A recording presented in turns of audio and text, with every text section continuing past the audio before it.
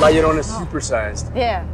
She's already scary on the regular screen. This is gonna be even more intense. I can't even stand her back there. When you think of La Llorona, you think of hearing her. Weeping. Yeah, weeping.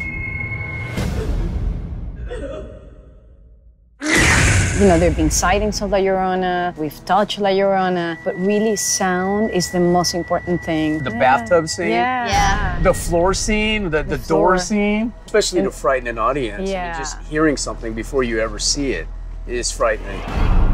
And that's also why you should go see it in a movie theater. I think that's why horror... IMAX theater. Yeah, it definitely accentuates all the scares.